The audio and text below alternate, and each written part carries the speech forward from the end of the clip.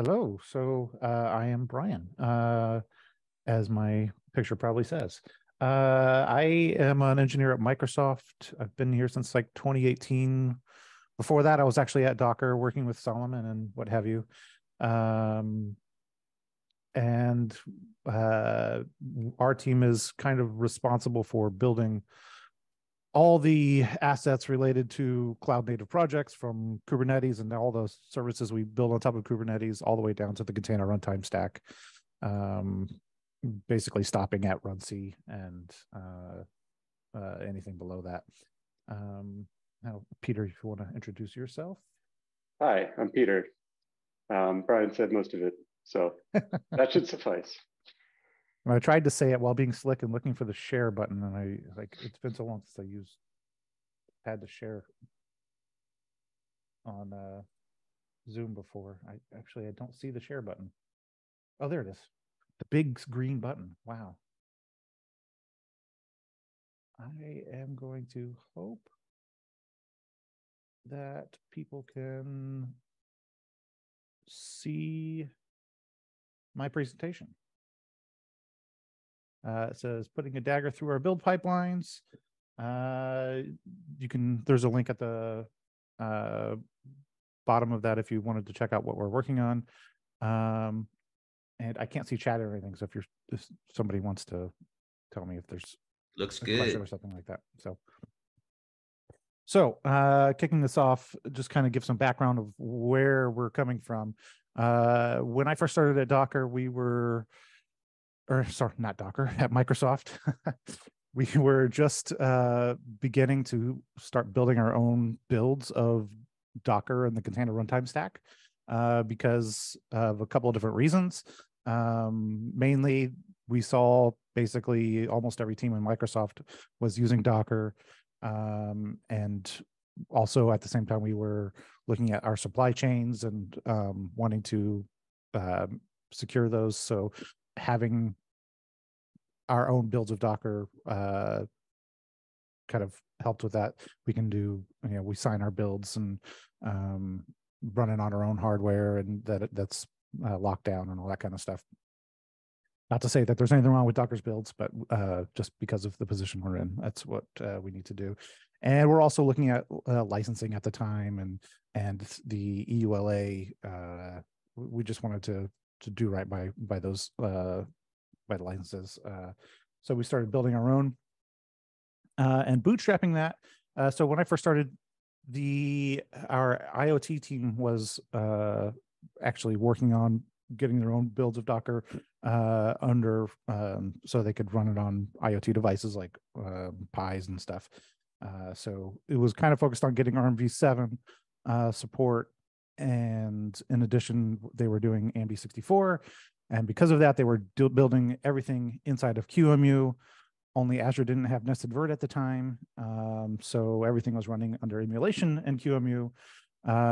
Thankfully, we're statically compiling everything, so we only had to build it one time for every platform, or for each platform, AMB64 and ARMv7. We did have to build debs and RPMs, and I think they were not sharing binaries between those two, so we built AMB64 and ARMv7 binaries for deb, and then again for RPM and stuff, just because this was in a VM and everything is more difficult that way. And everything was in these omnibus packages. So this is one package that included Docker and runc, containerd, the Docker CLI. I believe that's it for everything at the time. And our builds took a whopping 4+ hours. Which is a bit unacceptable, especially for a Go project, which you're expecting minutes at worst.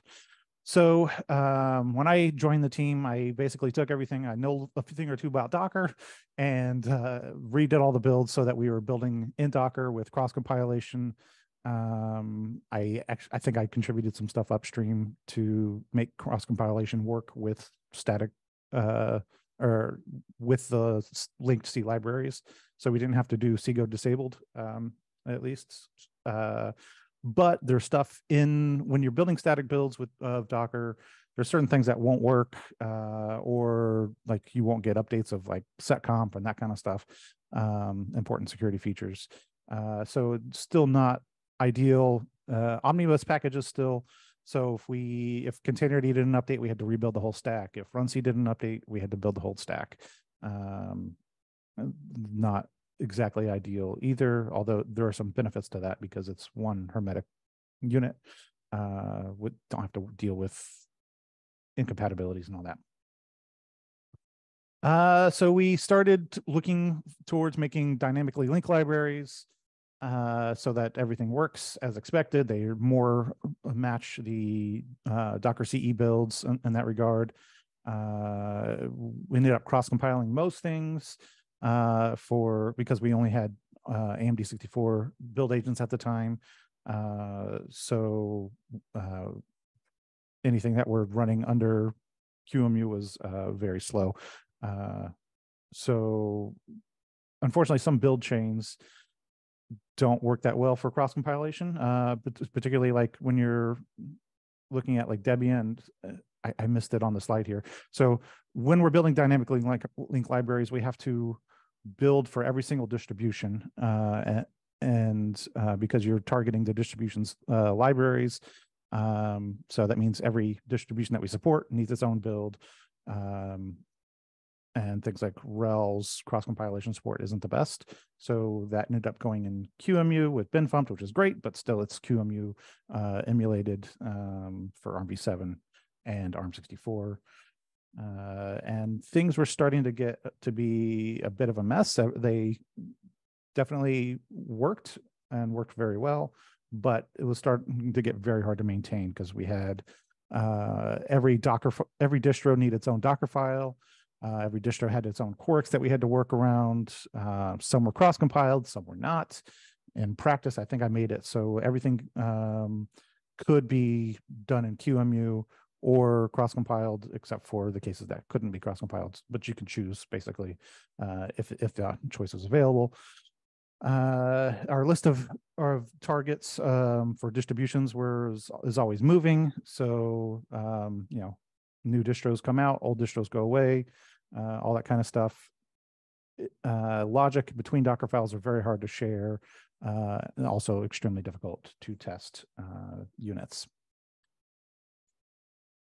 So Dagger came out originally with the Q API or with the CLI that just did Q, and I thought Q was quite amazing. Actually, I loved Q. It was very much like a programming language. I started putting a bunch of things together to try and to make our packaging work with Q, and it did very well until I started to realize this is not a programming language, even though it feels like a programming language. And we started hitting roadblocks, mainly that what we were limited by what Dagger itself could do, which is a lot, but still limited to what Dagger could do, and adding the new functionality that basically adding functionality required adding features to Dagger, to the Dagger CLI, which kind of ended up being a no-go for our needs for this particular case. We ended up scratching that, and in order to just kind of get by, we moved a bunch of our stuff to use Docker's bake feature, which has HCL, and HCL is kind of another one of these Turing complete-ish languages, configuration languages. And it definitely helped with some sprawl and being able to share some things, but it was still kind of a mess. And basically, I was the only one that knew how it worked, and it's difficult to just look at something to see what was happening. So Solomon pinged me to say, "Oh, we've got this new project called Cloak, which today is the Dagger SDK, or all the SDKs, but in particular, I was interested in the Go SDK because that's what I build." So I started looking at this and I'm like, this is amazing. We get to use Go to build our pipelines, get rid of a bunch of our glue stuff, get rid of all these crazy templating and things that we're doing in HCL and YAML, and we could add unit tests and share Go packages just like anything else. We also started looking at wanting to automate our releases, going from our old style, which is kind of cool in that, like, when I build a new version of Docker, I commit some parameters to a repo and go and kick that off. So I can always go and say, oh, what was Docker? How do we build Docker 20.10.20 or whatever the version is? I can go check out that tag and it'll have everything that we need in there. But that also means we have to commit stuff to a repo just to build everything. And that definitely hurt automation. So as part of moving over to the Dagger Go SDK, we kind of looked at how to fix a lot of these other issues we were having and how our pipelines are initiated and all that kind of stuff. And one of the biggest things is that we can run our pipelines locally now, which is phenomenal. Not have to fire up Azure DevOps, because we're at Microsoft and that's what we have to use just to build our stuff or to test our stuff. And with that, I'll kick it off to Peter. Thanks, Brian. And what I've been working on with Brian is further automating this build and packaging process. Here we go. So we have an external tool that really what it does is determines what needs to be built. So this isn't something that uses Dagger, but it queues up the builds for which we are using Dagger. And the input file is just a YAML definitions file, just to give an indication of what that looks like. For Moby Container D, we want to build any new patch releases that are built for minor version 1.6 or 1.7 for all of these distributions, including Windows, all these platforms, except these. So the build logic is a little complicated. So we have a tool that has static configurations of each of these packages and which specifies what needs to be built. So when tags are pushed to GitHub, we check them periodically for new releases. We build a matrix from that. And if we've already built them, we filter them out. Otherwise, we put together a small build definition JSON file, and we send that off to Azure DevOps, which is our build pipeline. And in this other pane here, I'll just show you a little bit about how we're using Dagger in particular. And not if it's disruptive, Peter, but if it's possible to bump up the font size. The other one. Yeah, there we go. I'll bump it down so you can get everything. All right, so this would be what would be coming through this trigger mechanism. We want to build Moby Container D tag 1.7.0 for Linux AMD 64 and specifically this commit hash. And one thing that Dagger has provided that we find really amazing is the ability to just fetch Git from source at a specific commit. And so that we have this get source. The way that we do all our builds, we have just a opinionated file system layout that works for all of our different builds. So here you see all these different directories, one for each package. So whatever's in Moby Container D, you see we have a few make files, we have a Go file, and then the rest of these are just static files that are going to end up in the package. And over here is the make file. And so anything in this directory is going to be mounted in /build in our build container. At this point, just assume that the build dependencies have all been installed. The source that we just fetched is going to be in build source. So, and then at the end here, after setting some environment variables and applying whatever patches, if there's a patches directory, then we run make, and this package kind in this case is going to be deb for Debian because Ubuntu Jammy. And so it calls the deb target. We change into source. So again, that's going to be in build source where our source is, build the binaries, generate the man pages. And at this point, our build is complete. And oh man, window manager stuck. Okay.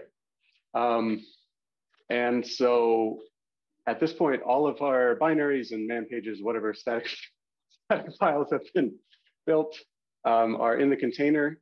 And so we have this static Go struct, which encapsulates the mappings between what's in the build container and where it should end up on the final target system. So in build source bin, which is where the binaries will end up, we want that when you run apt-get install mobi container D, it's going to end up at user bin. Man pages in their right location. You can optionally compress things as they're installed. We keep systemd units separate so that we can auto-enable them and whatnot as part of the install scripts, which we can embed using Go. And then other metadata like runtime dependencies and description of the package. And so I'm going to run play. Oh, not cat, demo.cat. There we go. So just to review the package that we're going to build, again, this is mobi container D 1.7.0 for Linux AMD 64, specifically Ubuntu Jammy. Just to review the make files. And our output directory is empty. And now we're going to go ahead and run our packaging tool that we built. And the amazing thing that Dagger does is allows us to, for example, in the static packaging configuration, it allows us to build an abstraction around it. So we have an interface that packages things for deb, interface that packages things for RPM versus Windows. And we can do that all in Go code, with which Brian and I are very familiar, and it's a very powerful language. So here's the metadata from the package that we just built. And here's the file system layout that you'll get when you run apt-get install. And just to show a little bit of the flexibility, well, this is we're going to do a Red Hat build as well, but it's mainly a repeat. And so I'll just show a little bit about how we're setting up the containers. So we're building on the target distribution. So if we're building for Red Hat 9, we have a Red Hat 9 container, and we're going to install these packages. These are all the build dependencies for all of the packages. And again, it's just static Go struct, which makes it super easy to maintain and know what's going on. And so our Red Hat build has completed down here. You can see that it's built this RPM for us. This is the file system layout, and it's also going to show the install scripts as they are in the package. And like Brian said, being able to run this locally has enabled us to have a very, very basic pipeline. We have all our parameters set up, but then really it's just this, this isn't in production yet, but it's just this very simple,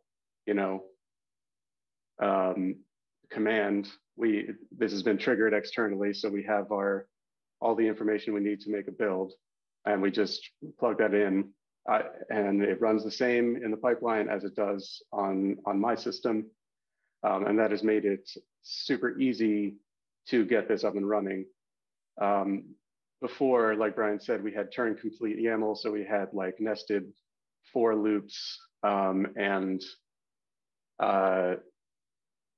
which is essentially just like text substitution in YAML, and knowing how it was going to behave required either like a lot of careful planning and attention, or just what most people do, and what I do is just push it and see what happens when the pipeline runs.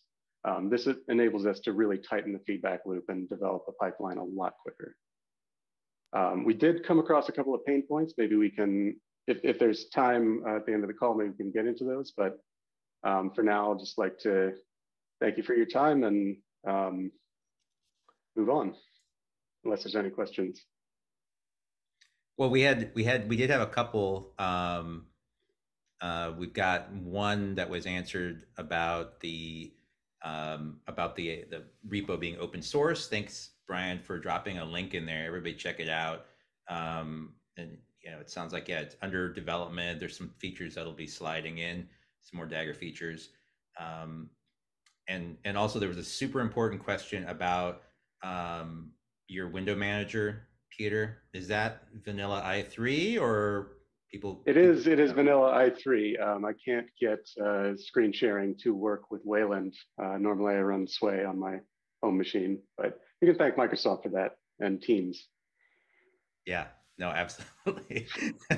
I mean, and I think we could, we definitely, if you want to address the pain points, since we're right, like in context now, that would be totally fine. We'd love to get those recorded. Sure. One thing that we run, two main things. One I'll let Brian talk about, but the one that I ran into as I'm working on these pipelines is it's either impossible or difficult to figure out how to like get into the build container that we're spinning up. Like sometimes it's really easy to just get into a shell and look around. And part of it is kind of just the way that Dagger's set up. Part of it is, my workaround was to just export the rootfs as a file system and take a look around in there. But there's an issue with BuildKit where exports with large numbers of files will sometimes hang and never complete. So I had to have the additional step of tarring that up in a tarball and then exporting that. And that, that loosens up the feedback loop, which is obviously not ideal. So if it were possible to get into the container and poke around, that would save us a lot of time. And then pretty niche use case, but we do, for testing purposes, need to run systemd in a container. And as far as we know, we can't take control of PID1 with a Dagger container. But I'll let Brian talk about that. Yeah, that's pretty much it.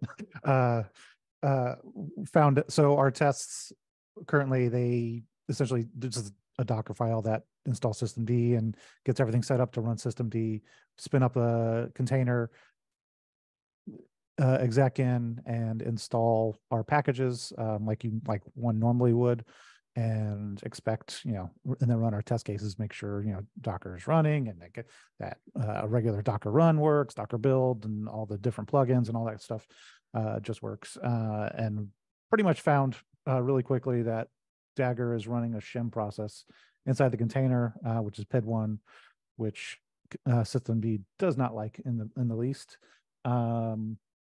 So kind of looking, I was already working on a separate project that revolves around spinning up VMs with QEMU very quickly inside of a container. So been in the middle of kind of pulling that into our project so that we actually use Dagger to spin up a container that will spin up QEMU with SSH. We use services to connect to the SSH daemon inside the VM and execute our test that way. Still work in progress there, but yeah. Nice.